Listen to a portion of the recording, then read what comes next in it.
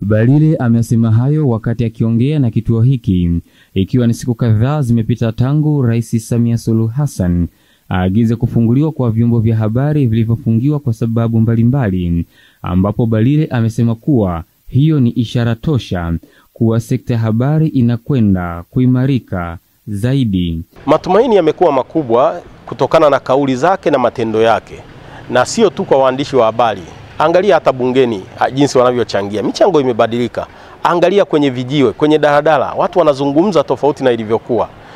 Na angalia hata sisi waandishi wa habari kupitia vyombo vya habari. Sasa hivi tunaandika, tunachangia kwa mwelekeo ambao ni mzuri sana. Amesema ni vyema pia sheria zinazokinzana na uhuru wa vyombo vya habari na wanataaluma zikapitiwa upya ili kuwepo kwa mazingira bora kwa maslahi ya taifa na tasnia ya habari.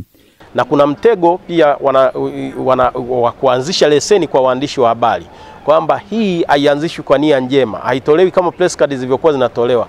Ukianzisha hizi leseni zinaweza kuwa akipata mtu, mkitaka mtu asifanye kazi mnaiondoa, alafu inakuwa kama tunavyofungia magazeti. Kwa hiyo tunasema hii leseni tuangalie kwa nini wameintroduce leseni. Kulikuwepo ubaya gani katika ule usajili wa zamani ambao mtu alikuwa anasajili gazeti anakuwa na cheti cha usajili cha kudumu. Baadhi ya waandishi wa habari wamekuwa na mtazamo tofauti kuhusu masuala yanayohusu taaluma ya habari, hususan mazingira ya utendaji kazi wa kila siku. Mtu unafika sehemu watu wanakuchukulia kama vile mtu wa kawaida sana, mtu ambaye hufai. Sasa ndio vitu vinaanza kusigana. Kwa hiyo kuna jambo kubwa moja, mwandishi anajua misingi yake, lakini wale wa pili ambao wanatakiwa watoe taarifa, ndipo shida inaanzia hapo. Wao pia wanatakiwa wajue kwamba ili taarifa ikamilike, wao ni sehemu ya taarifa. Miongozo tunayotoa kitaaluma katika ufanyaji wa kazi, kufuata sera za mazingira husika ufanyaji wa kazi na kufanya kazi kwa uadilifu zaidi. Hiyo inakuwa inaweza kufanikisha kufanya kazi kwa amani na bila kuingia kwenye mikwaruzo na mtu yoyote.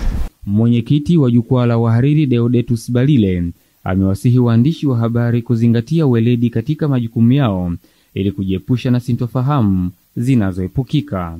Adam Damian, Star TV, Dar es Salaam.